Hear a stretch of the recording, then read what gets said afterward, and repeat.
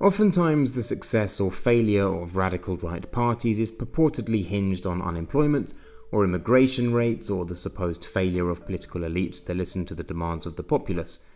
Little attention is thus paid to political and civil ideological circumstances that parties operate in and subsequently liberate or limit their ability to recruit supporters. In fact, the inner party workings, conditioned and exacerbated by the wider cultural environment, can and do severely limit a party's ability to operate within a democracy.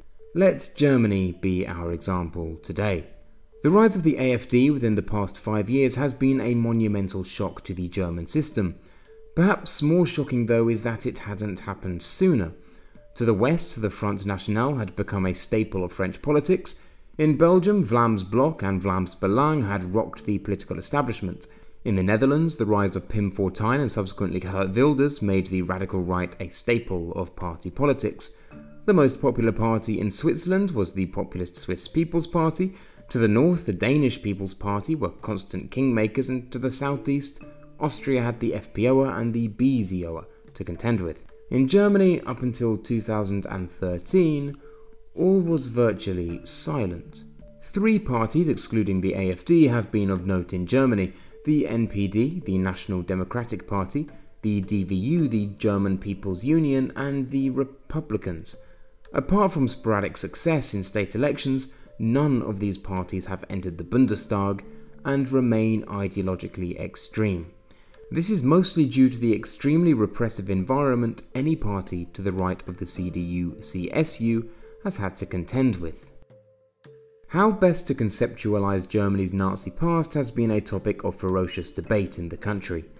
Immediately following the war, Chancellor Adenauer of the CDU sought reconciliation with former NSDAP party members, scrapped extensive denazification programs, and aimed to reintegrate them into society, provided they rebuke past associations and in no way aimed to undermine the Republic's newly founded democratic ideals. The German Federal Republic, founded as a militant democracy in 1949, began to view the recent Nazi past as an aberration. A few militant crazies had taken the reins of government, and the vast majority of Germans were helpless victims of both the crazies at the top, but also the allies who sought to defeat them. There was more or less a political consensus that Germany's Nazi period was over, that mistakes had been made but would not be repeated, and certainly issues surrounding the Holocaust were mute in public discourse. About this time, numerous right-wing parties emerged. The German Party, the German Rights Party, which became the German Reich Party, the Federation of the Ex-Police and Disenfranchised, and the Socialist Party of the Reich are most notable. None of these parties ever became nationally significant, with only the Federation of the Ex-Police and Disenfranchised ever getting over 5% of the vote in 1953. The environment towards these parties was relatively permissive, provided they weren't overtly National Socialist. Indeed, the saturation of the political marketplace meant that none could count on consistent electoral success, and tensions within parties between more moderate National Conservatives and unreconstructed Nazis made progress difficult. Indeed, it was through this ideological chasm that the Socialist Party of the Reich were founded, as National Socialist members of the Reich Party splintered to found the more explicitly National Socialist Party, who were subsequently banned in 1953. Point is, these parties did not, in general, face inordinate external pressure and were generally dealt with by offering more cushy jobs to party operatives within the right-wing CDU, through Adenauer's policy of reintegration. This meant the moderates fled these parties, handing them over to the extremists, which would in turn increase state pressure and electoral alienation. The 60s saw the collapse of German consensus over how best to view the Nazi past, the dawn of the new left in university campuses, and a burgeoning and violent left-wing street movement spearheaded the political debate.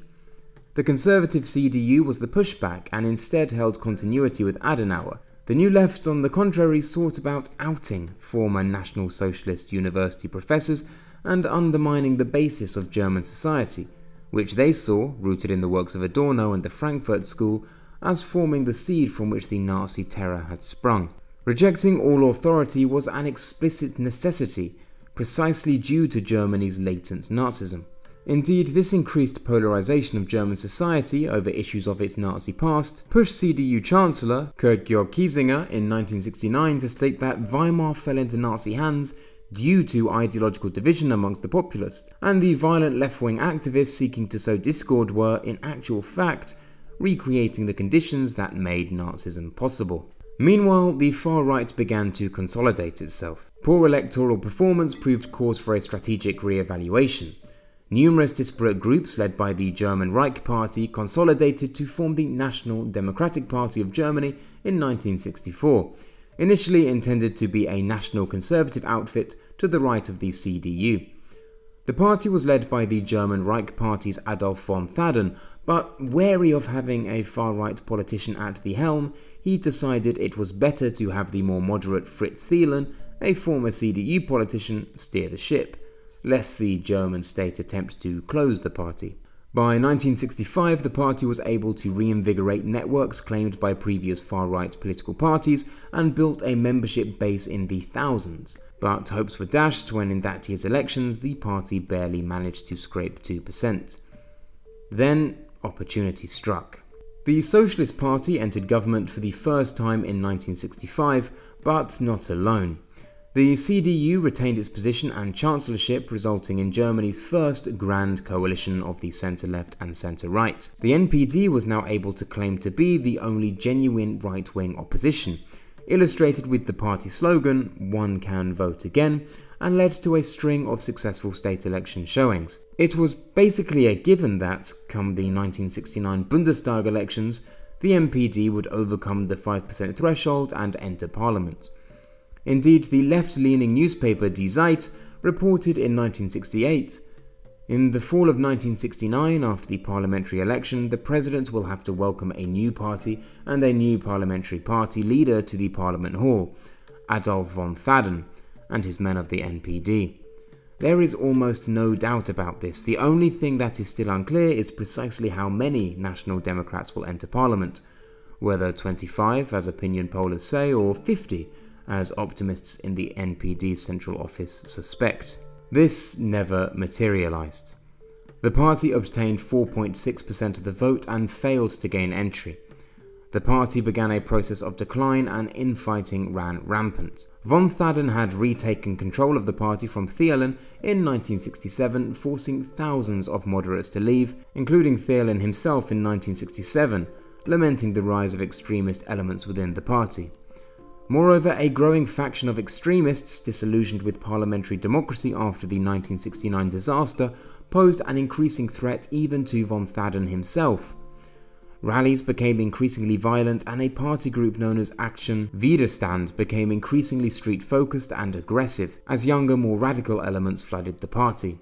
In the end, even von Thaden left. In 1972, the party obtained less than 1% in the federal elections, the extremists had won, and the party was a fringe and irrelevant pariah. The 1980s was probably the most decisive decade in German history over which approach to take with respect to its past. The 40th anniversary of the war's end sparked fierce debate between left and right over whether it should be remembered as a day of liberation or a national tragedy. Indeed, this was one of the most important national issues of the time, as the writer Heinrich Boll stated. You will always be able to distinguish Germans by whether they describe May the 8th as the day of defeat or the day of liberation. One CSU politician claimed, "May the 8th was and is one of the saddest days in the experience of our nation, a day of profound humiliation. The day of the unconditional surrender of the German army was for millions of German people, who were as innocent as anyone else who suffered under National Socialist rule, the beginning of imprisonment and internment, of looting and rape, of retribution and expulsion, of hunger and death." This narrative was countered by the increasingly parliamentarily strong left wing. The new left movement of the 60s and 70s now had Bundestag representation in the form of the Green Party. For them and many of the SPD and FDP, May the 8th was a day of national freedom and, finally, the dawn of a German democracy. The situation reached almost government-destroying heights when CDU Chancellor Helmut Kohl invited President Reagan to a memorial ceremony in Bitburg to commemorate the end of the war and the reconciliation between the two countries. Symbolically, this was a big deal, the culmination of the CDU's goal of drawing a line under the Nazi past and moving forward. In fact, the opposite happened, and the whole thing was a disaster. Turned out that the cemetery where the memorial was planned to take place was home to the bodies of Waffen-SS soldiers. Not only did mass protests take place in Germany, but also America. Reagan worsened the situation when he defended the visit thusly. There are 2,000 graves there, most of those, the average age is about 18. I think that there's nothing wrong with visiting that cemetery where those young men are victims of Nazism also, even though they were fighting in the German uniform, drafted into service to carry out the hateful wishes of the Nazis. They were victims just as surely as the victims in the concentration camps. The issues with us. Should a line be drawn under the Holocaust? To what extent were Germans victims of the Second World War? And can their victimhood even remotely be compared to those of the Holocaust? The cuts and fissures ran deep in German society. In the end, the commemoration took place. 5 minutes in the rain to the audio backdrop of shouting protesters. The beginnings of consensus were about to be reached, however. On the 8th of May 1985, President Weizsäcker of the CDU was to deliver a speech that would become the most famous in the history of the Federal Republic. For the first time ever, a German statesman publicly commemorated the suffering of non-Germans during the war, including Jews, gypsies, homosexuals, and the mentally ill. Rather than framing contrition as antithetical to national identity, he presented it as an integral part of it, and a crucial means to strengthen German democracy. By the mid-90s, this became a bipartisan viewpoint, as the right regrew and, unsuccessfully, had another resurgence. In 1983, Defense Minister Franz Josef Strauss supported a loan of over 10 billion Deutschmark to the Eastern German Democratic Republic. This was in sharp contrast to the party's long-standing policy of refusing to stabilize the Democratic Republic. The result was two prominent CSU MPs splitting from the party, and together with prominent talk show host Radio Franz Schonhuber, creating their own, the Republicans. Originally, the idea was to create a sort of federal CSU, which has always limited itself to Bavaria and coupled with the CDU. Franz Schonhuber had other ideas though, and instead wished to model the party more closely to Jean-Marie Le Pen's Front National in France. In the end, attempts were made to expel Schonhuber, which failed and resulted in his co-founders leaving. Schonhuber was elected leader, who in turn appointed former NPD member Harald Neubauer as party secretary, solidifying the party's radical right direction. Schonhuber was himself a controversial figure. In 1981, he published a book entitled I Was There, detailing his experience in the Waffen-SS in positive terms, which earned him reams of negative press. Indeed, one of the central themes of the Republicans was coming to terms with the country's Nazi past and finding some positive in it. By the late 1980s, establishment parties and politicians were increasingly becoming unanimous in thinking a culture of contrition most appropriate, and that a never-forget attitude to German atrocities and the uniqueness thereof were morally imperative.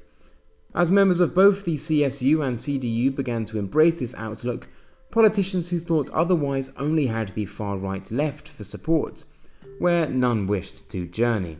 Consequently, not only did the rise of the Republicans help consolidate the culture of contrition, as disagreeing with it became associated with extremist sensibility, but also made it increasingly difficult for a party right of the CSU to gain a foothold. In 1989, the Republicans had their first major electoral break.